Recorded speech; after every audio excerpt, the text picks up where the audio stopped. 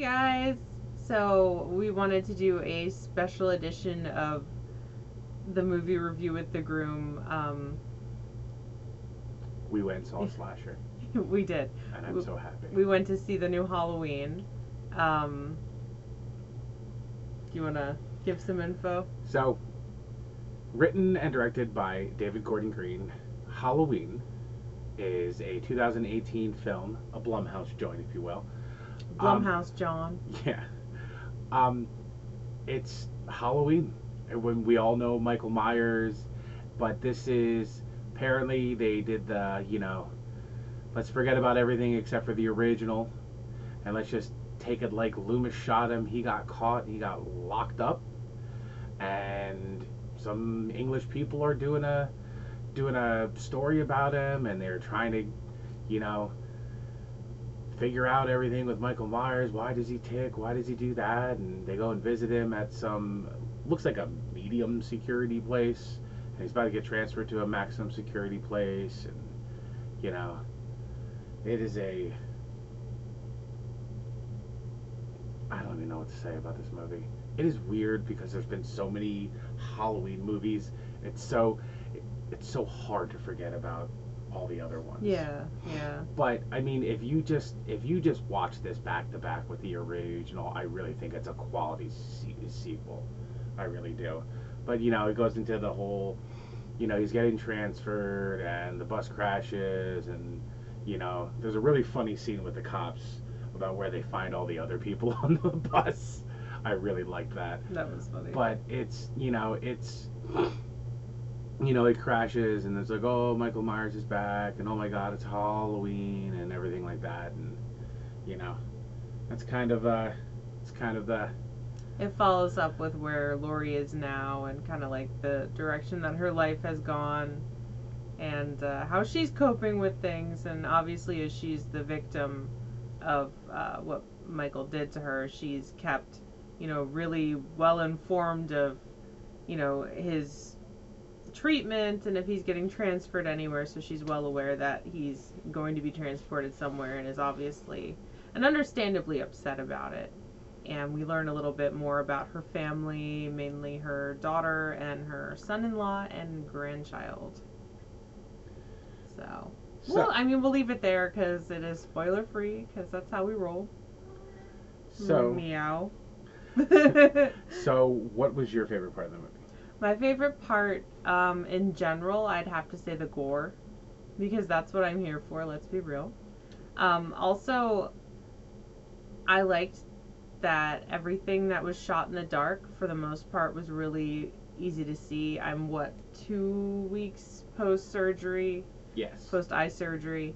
So things are still not clear. They're possibly worse than they were before the surgery, just because it takes time. But it was, like, it was easier to see than I had anticipated. Being that most of the good stuff in the horror movies happens at night or in the dark, I was kind of apprehensive about it. Can I throw another like in here? Yes. There's a sassy little boy who is being babysat, and I freaking loved him. He was so funny, and just like, I loved him so much. He was amazing. I think the movie did a really good job putting like a little comic relief in there, and there were little spot stuff that was funny. For me, I love the way this movie was scored. The score was amazing. The score was really good. The sound effects were amazing. Like the whole, audibly, this was a really good movie. It was so. The music went along with what you were feeling, what you were anticipating. The cat is not going to be quiet unless you pick her up. Thank you. It was, it's really late, so I mean, I love slasher films, so this was like right in my wheelhouse. Halloween is one of my least favorite slasher films, so I came into this very, not expecting much, not thinking I was going to like it, but I really enjoyed the movie. I thought it was scored well. I thought the kills were very good, and not only for like the gory practical effects that she liked, but I really thought they really showed like the ruthlessness and the just general chaos that is within Michael Myers, especially the Michael Myers that has been locked up for 40 years in a mental institute. It really shows a lot to the institutionalized, you know, just chaos that can occur within a person that gets locked up for that long. So I think they did a really good job with that, and I think they did a really good job with the movie. As long as because we're people who don't care about the canon. I don't care about the. It depends on the franchise. This franchise has been done over and overlapped and overdid so many times. H2O, Season of the Witch. There's a ton of stuff that doesn't make sense in this franchise. So who cares that some stuff doesn't make sense about this movie? Just standalone, I think it was a good movie. But there were some things that we didn't like. Well, they did touch upon that when they said that the movie was coming out, was that they were going to kind of like, everything from one, like after one, we're not even going to address. So, I mean, it's not like it was a big surprise. They did the same thing that X-Men did. Yeah. Like, those 3 movies we made? X-Men, yeah. Nope. So what did you not like? All right. So, the slasher genre is not, it's probably my least favorite genre. So I didn't have like super high expectations. When it comes to Halloween, Season of the Witch, number 3 is my jam. And then I guess it would be the first one, just because that was one of the first horror movies I ever saw. It was like Phantasm Scanner's Halloween. So yes, I enjoy it, but it's not like my favorite thing in the world. So, being that it's not my favorite thing in the world, you really got to keep me engaged. It seems like there was a little bit of issue with the pacing. There was a lot of stuff that they could have left out. This was what you said, it was like 2 hours. Yeah, it was a little over 2 hours. I can do 90 minutes. I have a tiny bladder, and I'm just sitting there like, oh my god, why is this taking so long? Just get to it. Just get to it. I have to pee. Just get to it. Maybe the pacing was off. Maybe I drank more of that soda than I should have within like the first 10 minutes of the movie, but still, like, you gotta keep me engaged. I felt like with the gore, because I do enjoy it so much, it did keep me engaged, but it kind of seems like it was spaced out a little farther than is appropriate for my ADD attention span. I have a big gripe. I had it with the first Halloween, and I have it with this Halloween. Oh, God. Who taught Michael Myers how to drive?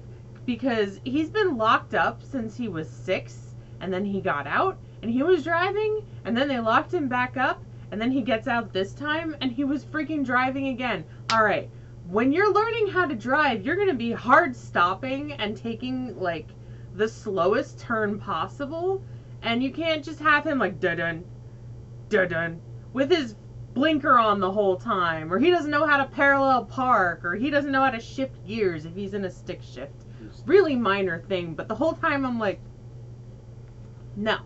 Yeah, but did it ever actually show him driving, or was this? Yeah. It was assumed that he. No. He drove when he went to that gas station or repair shop or whatever that the reporters were in. Oh yeah.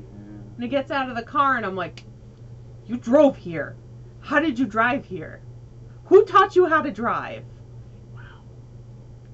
It's just annoying, and then I fixated on it. And then I had to pee.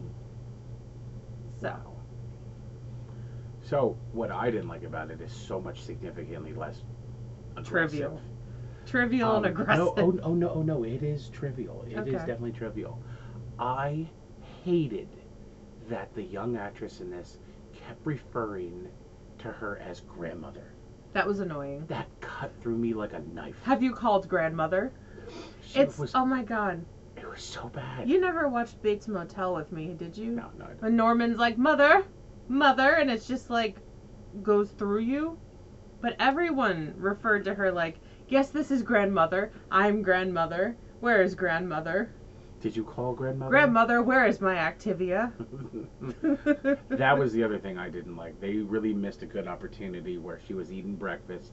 There was like a bowl, little oatmeal. I could put a little Activia there in the corner. No. You know, but the other thing I really didn't like was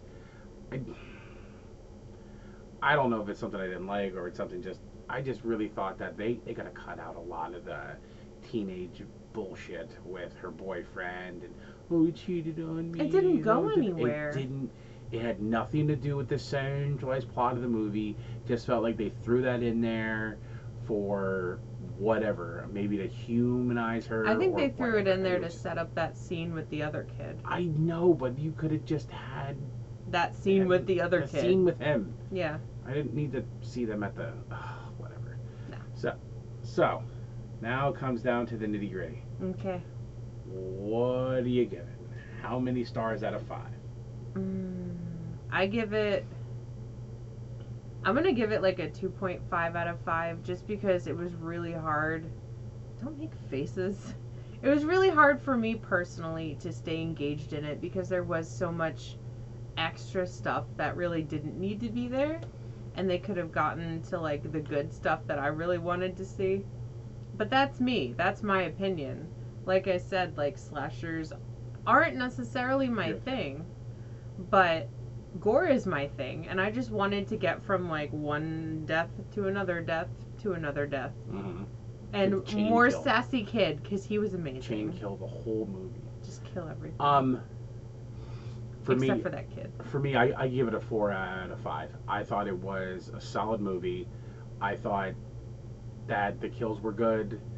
The setup was good. I liked how that they kind of didn't do your traditional like let's flash back to the childhood that was traumatizing. Well, they did. They did. Yeah, but they didn't do the whole drawn out, have a young actor portraying the mom and teaching her to shoot. I thought we were gonna get some crazy flashback thing that lasted like 20 minutes of them of her. They did it within other scenes as to kind of go back to it. I thought the ending was phenomenal. The last 15 minutes of this movie is amazing. There's a pretty good It's a really good twist scene. that they threw in there that both of us were just like, I didn't want to. what the fuck? I didn't even want to talk about it. It's so good. Yeah, no, we're not talking about Oh, it. it's but so good. There like is out of a- nowhere. There is a WTF moment in this, because you will literally say that out loud in the theater. But yeah, I give it a 4 out of 5 because I really enjoy the movie. I am a slasher guy. I do like my slashers. As you all know, my first movie I ever reviewed with her was one of my favorite movies, which is a slasher. So It's cry_wolf. yeah, cry_wolf. As somebody who's fully sighted, yeah, the constant close up, was, I guess, kind of, it was there. It was kind of annoying, but I guess I'm more sensitive to people with sight problems because of, this one. But it really didn't bug me that much that everything was super up close. I don't need to see a panoramic pullback shot of the neighborhood. I know what a neighborhood looks like. I know what little tiny houses on a street together look like. I don't need all that. Like, get to the action, get to the thing, get to the things, get to all the great stuff. So I feel like as someone that is visually impaired, I really appreciated the tight shots. Like, it didn't even occur to me that there were a lot of tight shots. I was just like, oh man, I can see that. Like, I can see the expression that guy's making. Not like I'm getting irritated of seeing the expression that guy's making. Because honestly, if I could see a long shot, I probably wouldn't be able to really appreciate it that much at this point. But, yeah. this is also to prove that I don't turn into the cat during the live stream. There are two different people. Yes. There was a rumor there. So, okay, get down. Obviously, this movie is out in theaters right now, so you should go check it out if you feel so inclined. Have you seen the movie yet? Let us know down in the comments down below, or you could tweet at us. Don't forget to like the video, subscribe to the channel. I'd love to have you. Hit the bell for all notifications of upcoming live streams and further uploads. Lots of ums. You can find me on Facebook at Rayanimator Reviews and Instagram and Twitter at Rayanimator. And you can also find my reviews in podcast form via the Farsighted Network. Please also check out their other creators. Very, very good and awesome content. You can find me on Twitch, do my thing, at Repeat Ray Animator. You can also find me on Twitter at Repeat Groom Ray. We actually saw this movie at a movie tavern, which was one just opened up in our area. This was the first time we went there, and I really loved it. Yeah. I thought it was a great place, a great atmosphere, great setting. So I have nothing but good stuff to say about them, and I look forward to actually watching more movies at this very cool place. It's very awesome. If you have one in the area, definitely check them out. All right. All right. All right. We'll see y'all next time. Bye.